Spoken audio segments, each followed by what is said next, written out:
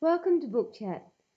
In this exciting new fantasy novel by Lian, the adventure is centered on Bern, the bustling capital city of Newholt, where we meet a young boy from the country who is trying to adjust to all the new strange sights and sounds of city life. What is about to take place has its roots back hundreds of years when the great Byams enjoyed an unparalleled magical power that had waned since the interlopers to their land had built a castle on top of their sacred rock. I will read a short passage explaining the backstory and its consequences, both in the past and to the people of Beren, ever since the fateful day that the Margrave decided to build his stronghold on the magic rock. The Byam of the time begged him to choose somewhere else, but that first Margrave was a brutal man. His own people called him Hema the Cruel or Hema the Harsh, and he despised the safe.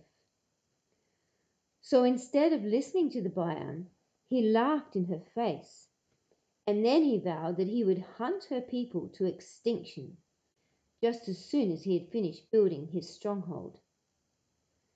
The Byam was not supposed to lay curses, so she waited, hoping that the Grimstone would rouse itself and throw off the builders. But the Grimstone must have been asleep, because the stronghold rose higher and higher and spread wider and wider until one day it covered the sacred rock entirely.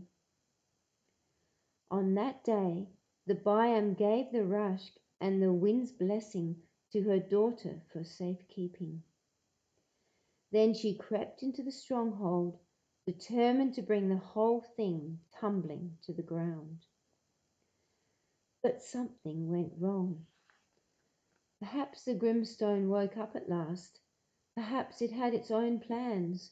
Whatever the reason, as the Byam's curse uncoiled, the Byam vanished, taking much of her power with her. And instead of falling down, the stronghold enclosed itself in an invisible wall. People could go in easily enough, but none of the people who lived there could ever come out. The rest of Beren felt the effects of that misshapen curse too. All through the city, the delicate land magic of Safe grew strange and hostile. It tangled people's feet and took them to places they didn't want to go. It set trees to grow overnight and dropped fish and frogs from the sky. It drew deadly airs up from under the ground.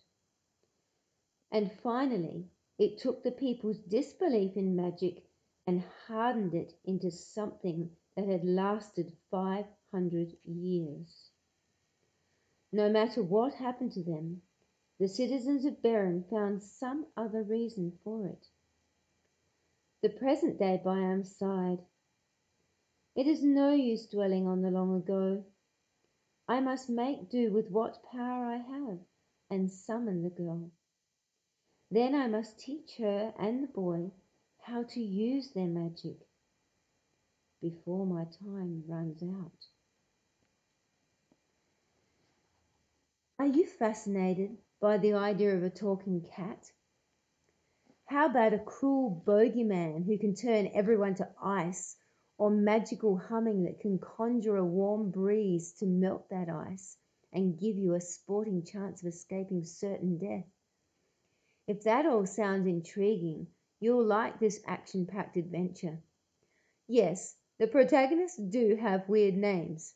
There is Pummel, the country boy, and his new friend Duckling, and her grandfather, Lord Rump, the biggest rogue you're ever likely to meet in literature. But despite their names, the complex threads of past and present, good and evil, and intersecting lives eventually come together in a very satisfying denouement, and the promise of more adventures to come as the power of the Byam passes from the old to the new generation, and the hunt for the wind's blessing and a new life for the safe is revived.